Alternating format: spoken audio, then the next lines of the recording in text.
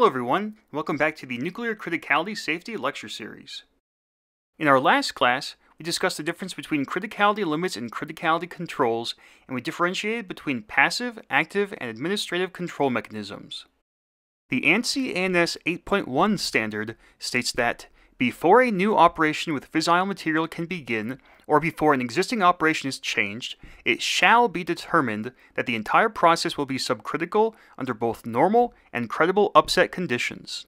We'll discuss what constitutes a credible upset condition in a little bit, but today we're going to discuss how criticality safety engineers can apply these control mechanisms to comply with the 8.1 standard and ensure that operations remain subcritical.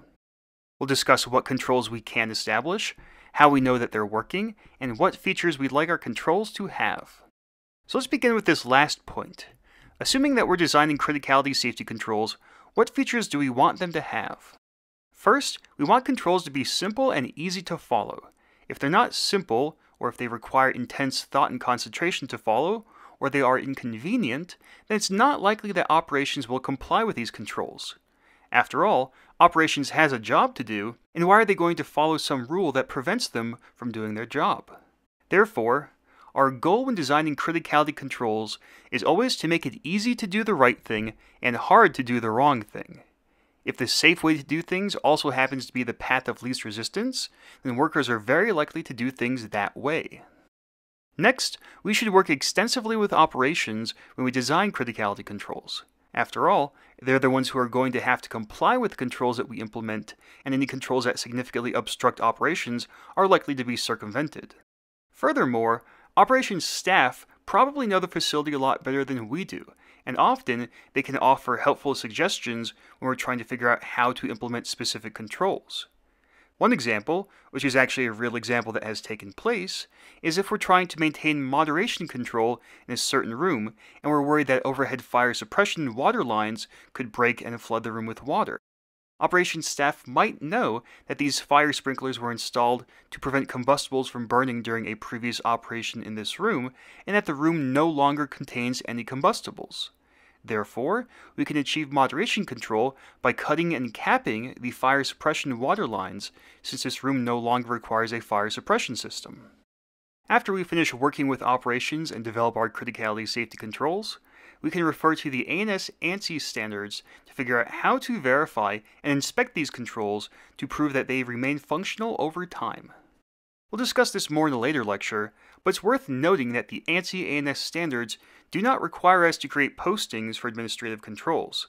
These controls can instead be emphasized through training, reminders, or regular walkthroughs. Again, having too many postings means that it's more likely for any one administrative limit to be ignored. So now that we've spent some time discussing how to design our controls in general, now we'll discuss what specific criticality parameters we want to control. Different sites might have different lists of physical control parameters, but the magic MERV acronym does a good job of summarizing the different physical control parameters that we need to consider for an operation. Again, magic MERV stands for mass, absorption, geometry, interaction or spacing, concentration or density, moderation, enrichment or assay, reflection, and volume. I've also listed which part of the Boltzmann transport equation each parameter affects, and how increasing each parameter will impact K effective. So now we'll briefly discuss how to develop controls for each of these parameters. We're not going to go through this list in order, but we will start off with the first one, mass control. Mass control seeks to control the mass of fissile material present, and we can usually accomplish mass control through geometry or volume control. After all, if our material has a relatively known density, then we should be able to estimate what volumes and containers would accommodate an unsafe amount of fissile material. ANSI ANS 8.1 provides a list of mass limits for systems containing pure uranium-233, uranium-235, or plutonium-239. But these single parameter limits aren't always that helpful because they assume that we have one region of pure fissile material. An operation could easily process much more fissile material than this if, for example, it used low enrichment uranium that was formed into small pellets divided amongst a large number of smaller containers. These limits are helpful for one-off situations when a mass of material needs to be stored somewhere, But in practice, these limits tend to be overly restrictive for fissile material operations. Instead, it might be more helpful to use multi-parameter critical mass limits. The critical mass curves that we've discussed several times in this course are one example of a multi-parameter mass limit. Many of these critical mass curves were taken from the Los Alamos document LA 10860 MS, and this document provides multi-parameter critical mass dimensions for systems containing different concentrations of uranium-235, uranium-233, or plutonium-239. In truth, modern analyses generally use codes like MCMP or scale to determine what conditions result in a critical configuration and what is the subcritical limit. It's important to distinguish between subcritical limits, the limit beyond which we cannot guarantee that the system will be subcritical, and safety limits. Safety limits must also account for any credible upset conditions and contingencies. For example, an accidental double batching could cause a container to hold twice as much material as intended. Documents like TID 7016 provide helpful safety factors to scale down subcritical limits to account for human error. For example, if we use MCMP simulations to estimate the subcritical mass limit for uranium powder that's being stored in a geometrically unfavorable container, then TID 7016 would recommend reducing the mass of powder in that container to a factor of 1 divided by 2.3 times that subcritical limit. This particular safety factor, 1 divided by 2.3, ensures that the system will remain subcritical in case someone accidentally double batches this container. Volume control is one of the most common criticality controls, and it prevents unsafe conditions by limiting the volume of fissile material that can enter some container or some space. In general, it's usually easier to limit the volume of material present than it is to limit the mass of material, and thus we can usually accomplish mass control indirectly through volume control.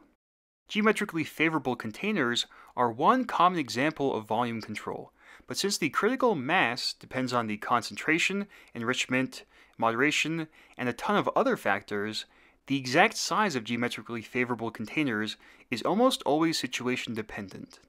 When designing geometrically favorable containers, it's usually best to design them for the most reactive concentration, density, or enrichment in the facility.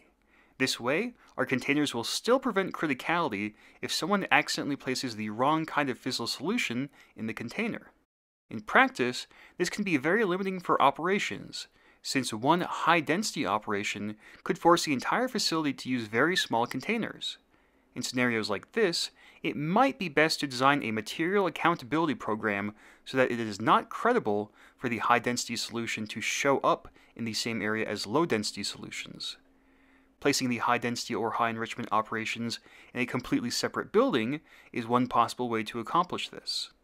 If it's not possible to separate different densities or different enrichments in different buildings, then we can perhaps use administrative controls, such as posted warnings, to contain materials of different densities or enrichments.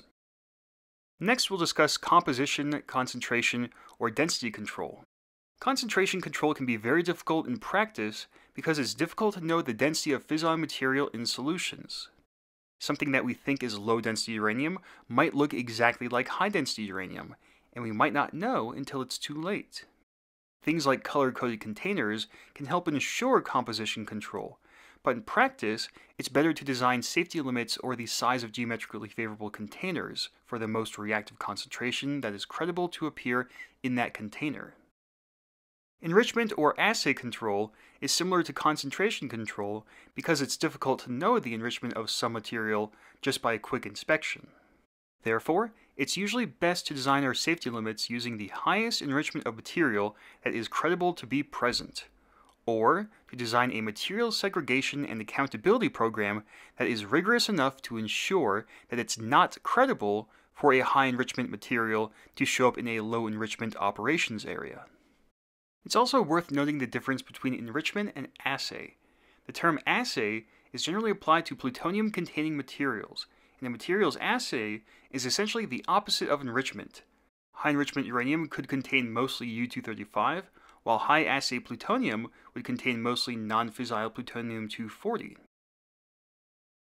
Moderation control involves limiting the amount of moderation present near fissile material. the amount of moderator present could be quantified using mass to volume ratios, fractional content, or the H to X ratio, which is the ratio of hydrogen atoms to X, where X is the number of fissile isotopes present. Again, our goal with moderation control is to limit the amount of moderator present around our fissile material. Accomplishing moderation control can make firefighting very difficult, and so if we want to fight fires without introducing any moderator, we might consider moving our fire suppression system to a halogen or halon system, which is generally very expensive and potentially harmful to any people who might be present.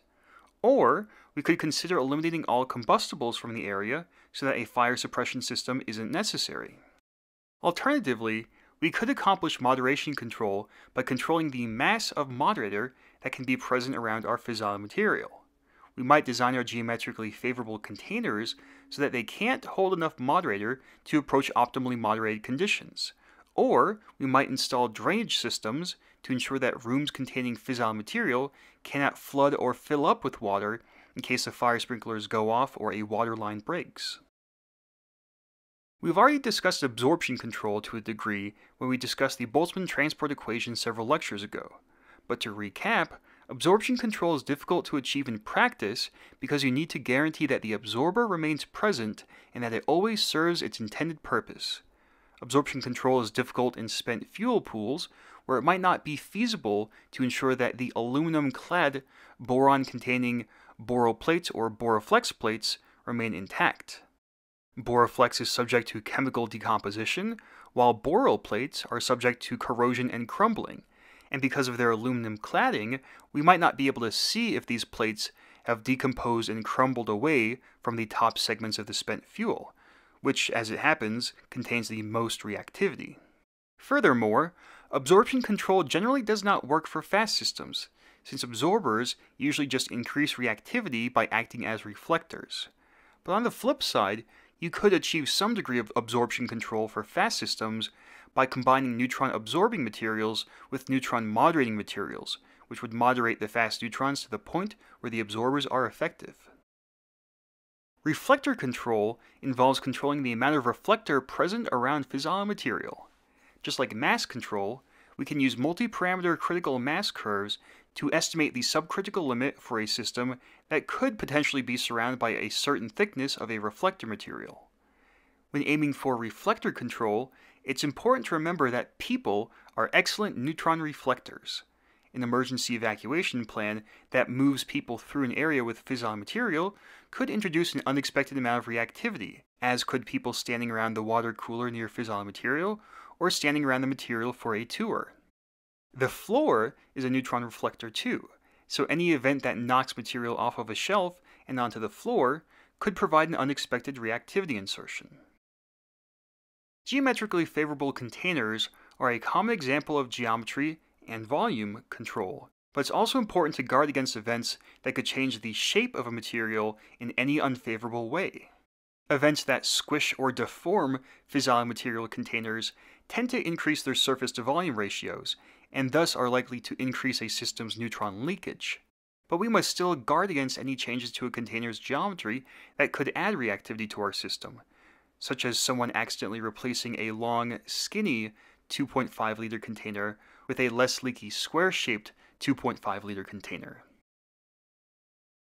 Separation and interaction control involves maintaining a safe degree of separation between fissile materials and/or limiting neutron interaction between fissile materials. The likely degree of neutron interaction is often a factor when designing geometrically favorable containers, since a geometrically favorable container may no longer be geometrically favorable when it falls off a shelf and rolls next to another container holding the same material. We can prevent interaction between different containers by, for example, bolting material shelves or racks to the floor to prevent containers from spilling out during an earthquake, or by placing bird cages around fissile material containers to make sure that the containers can't roll directly next to each other or that they can't be stacked right on top of each other. Neutron interaction is a complex, multifaceted problem because of the wide variety of possible container spacings, the variety in the potential degree of moderation present, and other potential upset conditions.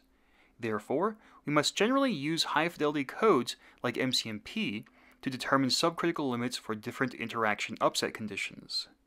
Now, even though these simulations are very high fidelity and generally very accurate, it's important to make sure that we don't make simplifications to these computational models that underestimate the amount of reactivity introduced by an upset condition.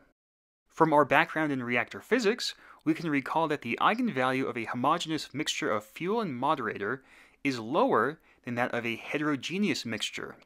This is because neutrons are more likely to thermalize without being absorbed by capture resonances if the moderator is physically separated from the fuel. So assuming that water from a fire suppression system mixes uniformly with highly enriched uranium oxide powder in some container, will actually underestimate the amount of reactivity that this water introduces. So to recap, criticality safety engineers must control for the mass and volume of fissile material, whose limits depend on the enrichment or assay of that material, and on the possible geometry and shape of fissile material containers, and the degree of moderation present. However, what geometry is favorable also depends on how likely neutrons are from different containers to interact, which also depends on the degree of reflection present, the neutron moderation, and if there are any absorbers in place. All of this also depends on the concentration and density of the fissile material, and whether the material is mixed homogeneously with itself and with any other possible moderation. Whew! So as you can probably guess, nuclear criticality safety is a complex, multifaceted problem because of how interactive and how interrelated the limiting parameters are. We will generally need to control multiple parameters to maintain criticality safety. Ideally, we can minimize this number of controlled parameters to only a few, but the MAGIC MERV acronym provides us with a good roadmap and a good list of parameters to consider controlling. We'll discuss this more when we discuss criticality safety evaluations, or CSEs, but CSEs might require that we list through the MAGIC MERV parameters and discuss how we are controlling for each parameter or why controlling for that parameter is not necessary. In the next lecture, we'll discuss how process analysis allows us to determine what are the credible upset conditions around which we must define our subcritical limits.